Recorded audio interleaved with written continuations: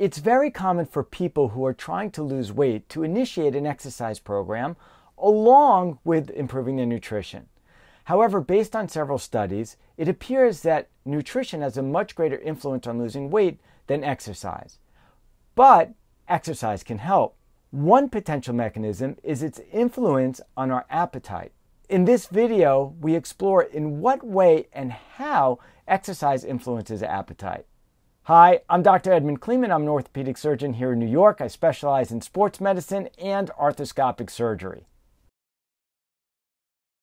Studies show that the sensation of hunger can be reduced during and after exercise. Now, the intensity of exercise plays a role in this, and studies have shown that low or moderate intensity doesn't seem to change appetite or the sense of hunger, but moderate exercise for longer durations of time or high intensity exercise will suppress the feeling of hunger. The type of exercise, either aerobic or resistance training, will also influence the sensation of hunger. So there was a study of healthy young males, and they looked at 3 scenarios. One was they did resistance exercise for 90 minutes using free weightlifting. Some did aerobic exercise for 60 minutes, and then they had a control group that just rested.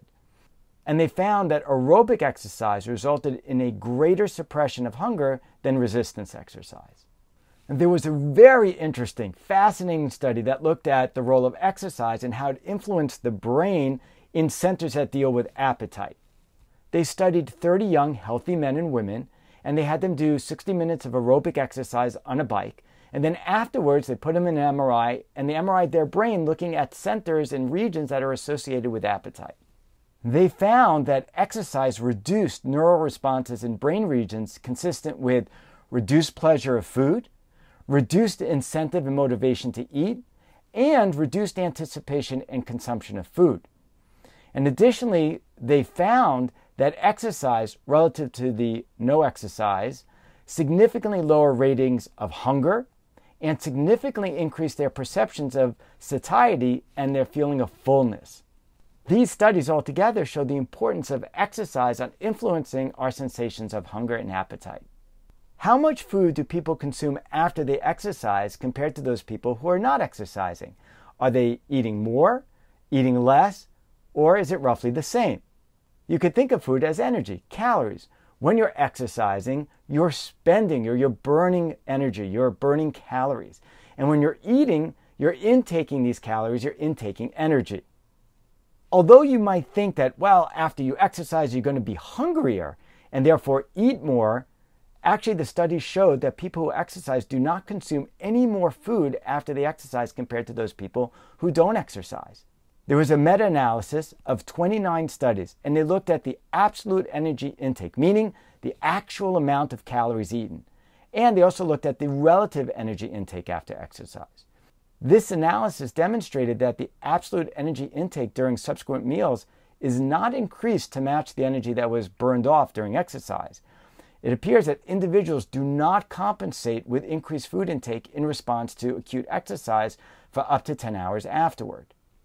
But there is a significant relative decrease in the energy intake because you were spending all this energy on exercise, but it wasn't like you were taking in excessive more amounts of energy or food compared to those people who don't exercise. So there'll be a relative reduction in energy intake.